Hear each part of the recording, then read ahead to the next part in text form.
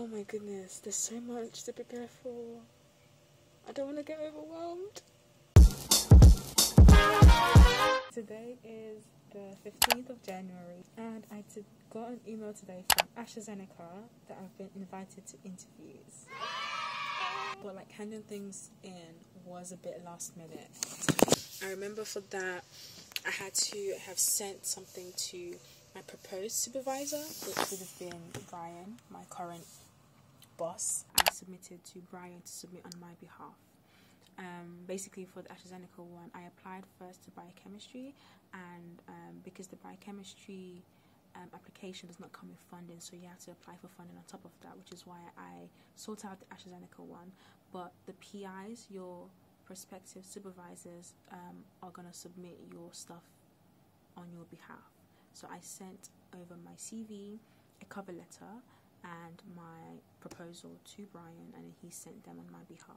My research proposal, which was the bane of my existence. Guys, I'm going to do a whole separate video about writing a research proposal because I went through a lot. That was a lot, I have to say. Anyway, I'm glad. So the deadline for the AstraZeneca one was the 8th of January, which was basically last week. And even before we went on the Christmas break, I had been like telling Brian, like, yo, what do I need to send to you so that you can send it to them? So he was a bit hesitant about me like applying anyway, because we're not sure how we can merge the project that has been proposed to something that AstraZeneca is interested in, because they're quite on the front line of generating more clinically relevant tools, so like antibodies and small molecule inhibitors.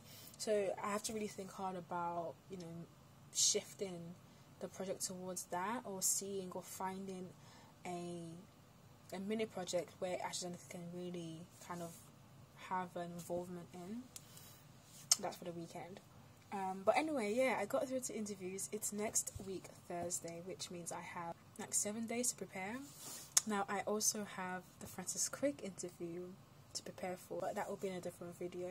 Like, oh my gosh, I was so scared that I would get nothing, that I would put so much effort, so much time, so much dedication into applying and get nothing. And now I have 2 interviews.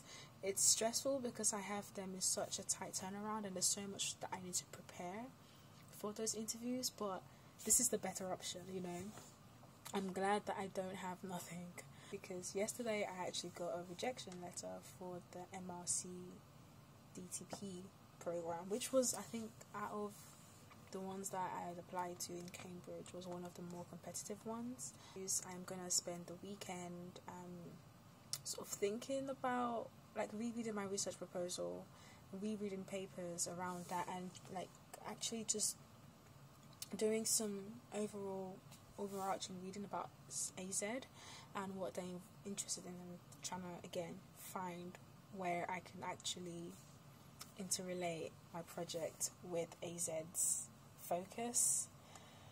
Yeah, but I'm getting flashbacks though to last year.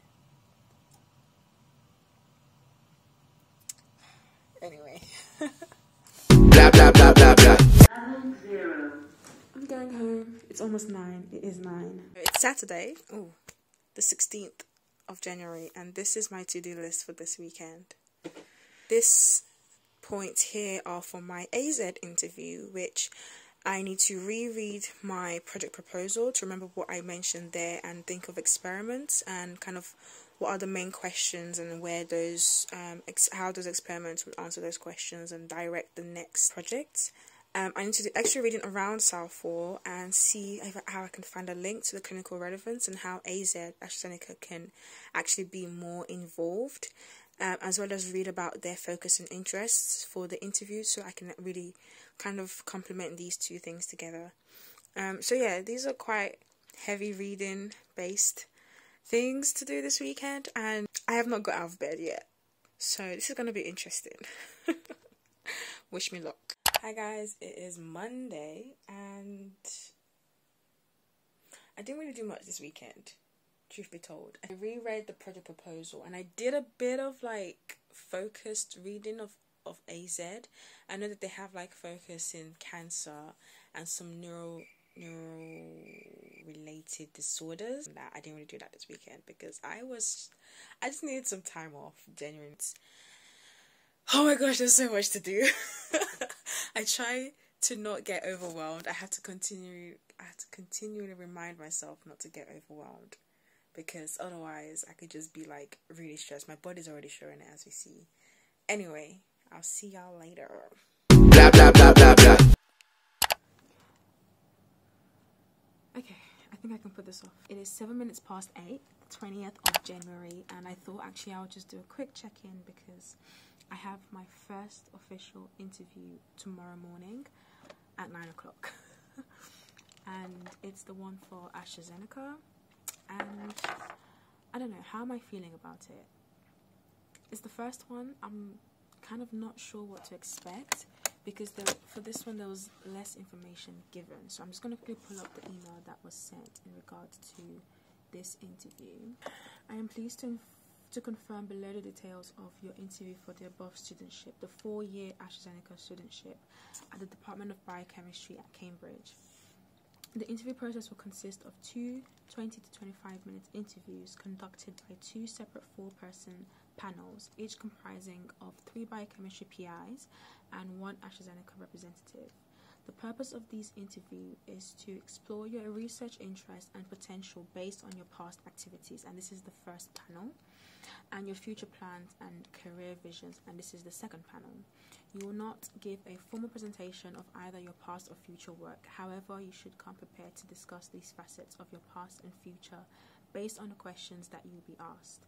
The interviews will take place via Zoom video conferencing software, and the times of your interviews are given below. So Thursday 21st of January, panel B at 9 and panel A at 9:30. So that's what's happening tomorrow. 2 panels, one discussing more academic based, I guess, discussing my research interest as well as the potential that I have in regards to what's up here, I guess. And then the second one, talking about my career plans as well as my career vision. So in regards to preparation, let me just be honest and lay on the table. I've spent most of my time actually going over the research proposal that I submitted. Every time I look at it, I just get flashbacks to when I was writing that last year. Oh, anyway. Just to understand basically what I am proposing, what are the main questions that we want to address in this project, and what ways are we going to go about to address these questions. So yeah, one thing that I am worried about for this interview is trying to find a link that this project has to more therapeutic and translational fields, because I know that AZ are very focused on more kind of clinically relevant projects. It doesn't mean that your project has to be the most therapeutic translational part, because otherwise why would I be doing it in this lab to begin with? Something that I'm interested in, basically understanding how cells make decisions, how they undergo sulfate determination, lineage priming, exit and entry from pluripotency, stuff like that. But it's more on the bigger picture of, okay, how do they make this decision during development? Anyway, I digress. One thing I realized though is that in regards to preparation, I have kind of gone down this rabbit hole almost of prepping for this and reading papers around it and trying to understand the project and, you know, what are the methods that I would use, and also understanding what techniques. Like, guys, this was what I was writing. I was literally reminded of university days when I would be in the library and just like drawing posters and stuff, because that's how I learn. Like, I have to write things down, but I have to like also draw pictures and stuff. I didn't do that as much for here because there was no point. But yeah, I basically have got like a mind map of where the project is going, and then I've got on this side as well some of the techniques that I'm planning to do and use in the project. Yeah, so I'm ready for that. But then I was like, hold up. I know a lot about the project, But what about the more peripheral questions, like why do you want to do a PhD and stuff like that? I haven't like fully thought about that because I kind of want it to be more organic, especially because one of the panels would be more of like your future plans and your career vision, which are more of the less academic, they're more, you know, like soft skills in regards to career and research. So I guess when I get home today, I'll just like ponder on some questions in that regard. But yeah, that's how I feel. Going in tomorrow, I'm like, I don't want to stress myself. Like, it is what it is, you know. Yeah, so I don't really know what to expect, but then I'm gonna use this as kind of practice for the other ones that are coming up, because my next one is on Monday 25th with Crick, and then I've got another one in February with Kings. So yeah, I just want to go in like not chilled, not completely chilled, but I cannot come and kill myself either. I'm gonna come in early, probably gonna get here by 8:20 and get myself set up and prepped in one of the meeting rooms in the building. And yeah,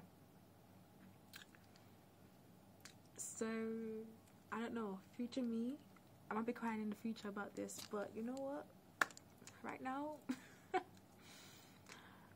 can't come and kill myself. Really, I really can't. Yeah, I'm literally the only one here.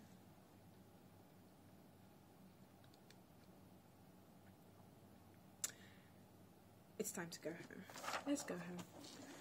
Let's go home.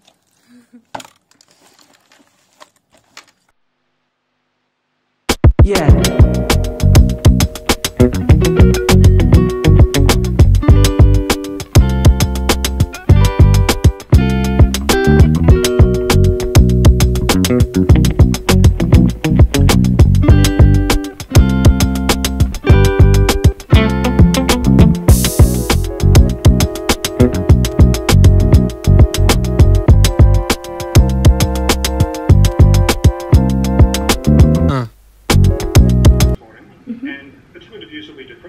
We're going to explore more your future plans and aspirations, whereas the other interview that you'll have next will look more at what your research background and past and achievements are. And where do you see this leading to?